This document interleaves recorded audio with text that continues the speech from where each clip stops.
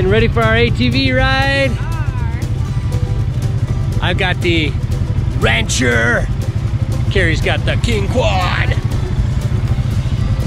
Lord King Quad. And I'm gonna put you on my head.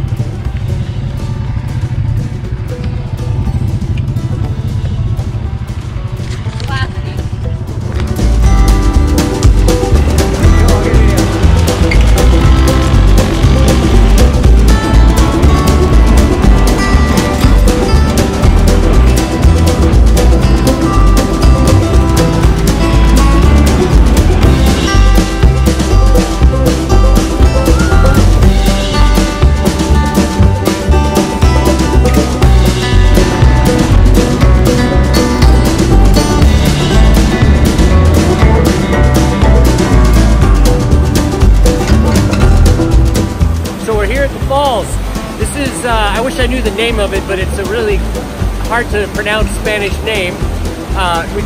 It's the first arroyo coming out of town that we went up. That's the South Arroyo. And it's probably about 15 minutes on the ATVs to get here. Seems like there's water here about 365 days a year. But the environment in front of the falls here as you go in and out is always changing.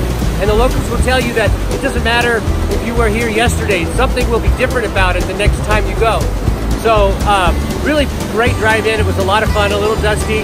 But the falls, I know they're not big, they're not like, you know, humongous, but they're just beautiful and very, very refreshing to sit by.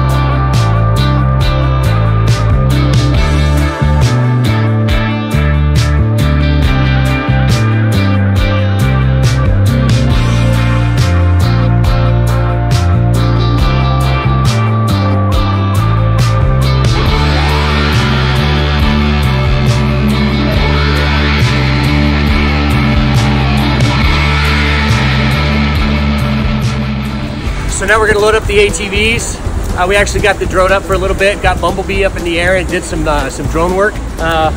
We're gonna get on the ATVs and head back the way we came. Probably hit the highway and take a little road to cut across to the North Arroyo. And then we'll go up that arroyo to another set of falls. So we're here now at the North Arroyo. Riding the ATVs up this arroyo was a lot tougher. Real washboardy, it kind of kicked our butts. But man, was it ever worth it. Look how beautiful this place is.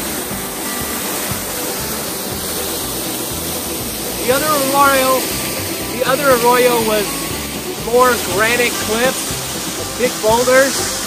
This one is just palm trees and green, lush bushes. We had to like crawl through weeds to get here.